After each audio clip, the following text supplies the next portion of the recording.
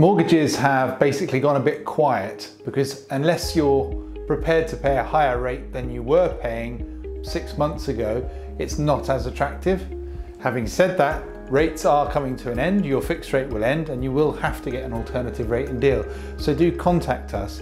Clients are asking us explicitly, how do I reduce the cost of my mortgage? Of course, that's vital if you need to and potentially possible. Well, the first thing to say is once you've moved across to a new deal or before, you can speak directly to your lender and ask them to put you on interest only for a 6-month period. This is a government charter and was agreed.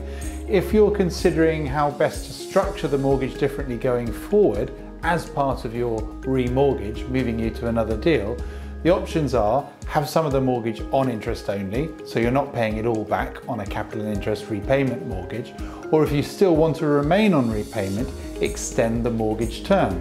Now, mortgage terms can go to age 75 with a number of lenders, or even 80. So what that effectively means is you're paying less for the money, but over a longer period. So if you kept the mortgage going for a longer period, you'll pay more interest. There's no getting away from it. The reality, however, is more short-term than that. If you're doing a 2-year or a 5-year fix, for example, you will be paying less per month, which might be actually primary concern for you at the moment.